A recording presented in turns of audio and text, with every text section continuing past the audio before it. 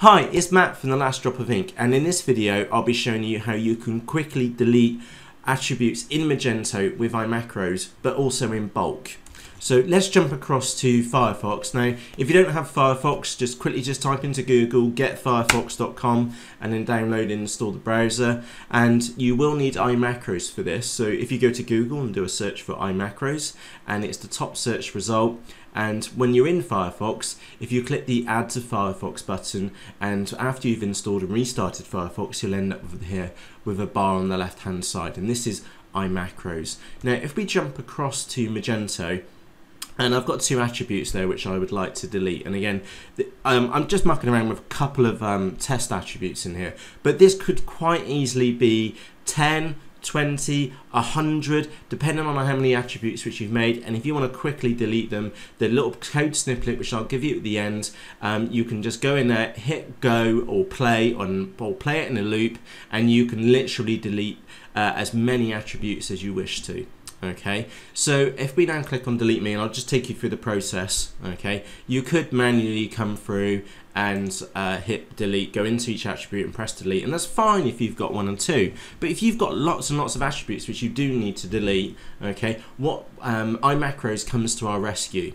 Okay, now to record a macro, on the left hand side, if you click on record and then press record, and then we'll record ourselves deleting this attribute on here. So everything which we're doing, if you look in the left hand bar, it's been recording it for us. And if I now click on delete attribute and then click on OK, you can see that it's been recording that for us in the left hand side.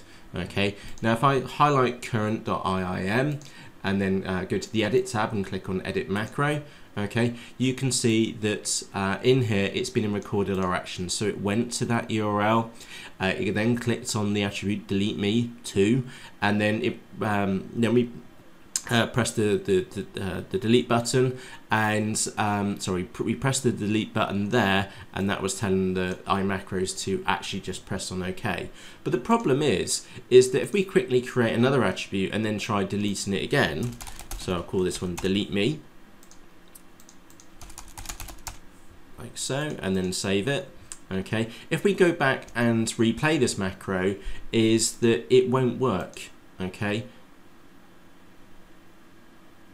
and you can see it's timing out. Okay, it's not working. Okay, and the reason for that is a couple of things. The first one, it was looking for delete me to.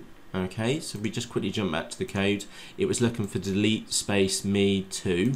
Okay, and then even if we did get into the actual attribute itself, it's using an ID, and the delete button has the IDs use a tag, a much longer code on there, which recycles, which isn't recycled. It's not unique, so we can't just grab that button. So instead, I've made a little snippet of code here, which I'll show you. So I'm selecting that one there, and then click on edit macro. Okay, and what it's doing now is looking for any attribute with no written on it. Okay, then it's setting up the dialog box to press OK, and this time instead of calling it by the ID, we're calling it by the class, which is scalable delete. Okay, and there's an extra little comment there which we can a little wait pause which we can remove. Okay, so this time if I choose this one and then click on play and then hit play, it selected that line, it pressed OK, and it deleted.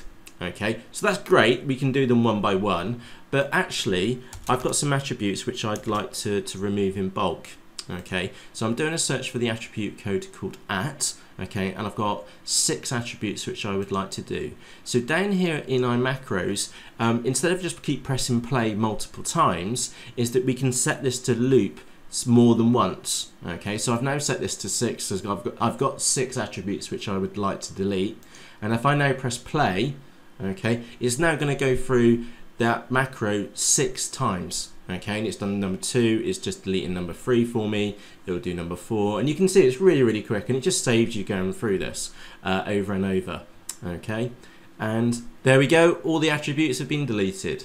So if you'd like this snippet of code, okay, you can find the full article on the website called Last Drop of Ink, okay, and I'll include that little snippet of code there, and also in the bottom of this video on YouTube too.